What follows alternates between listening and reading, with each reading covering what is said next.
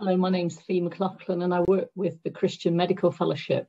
Healthcare workers across the world have been working tirelessly through the time of the pandemic in order to serve people in need.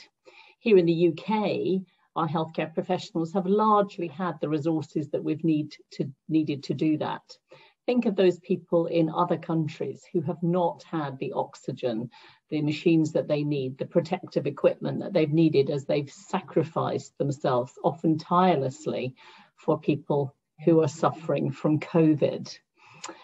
We follow, as Christian healthcare professionals, in the footsteps of a Saviour who suffered, a Saviour who endured suffering in order to give his own life to bring us life.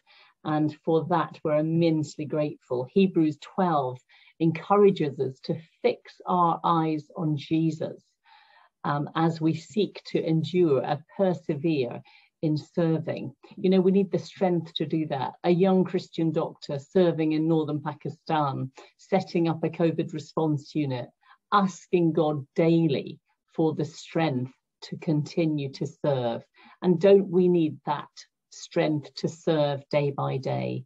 Let's renew our commitment to persevere in the footsteps of the one who gave his life, the one who endured, who gives us strength for each day, for this day.